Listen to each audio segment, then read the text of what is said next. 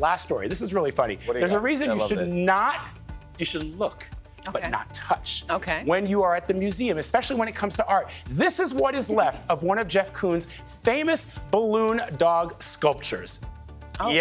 It was on display at an art fair in Miami last week. An artist says he saw a woman tap the sculpture with her finger. Knocking it to the ground. And the not balloon, folks, it's not made out of balloons. It's actually porcelain. Look at the guy with like a $5 just like plastic porcelain up thing. Porcelain dog was valued at $42,000. There was no you break it, you buy it policy in place, but the piece was insured. The person in charge of the display told the New York Times that the number of blue balloon dog sculptures has now shrunk to 798. So Nate, you can get one for your crib, because I know you got the room, making it slightly more valuable. No, they kicked her out expeditiously. Vlad, thank you so much.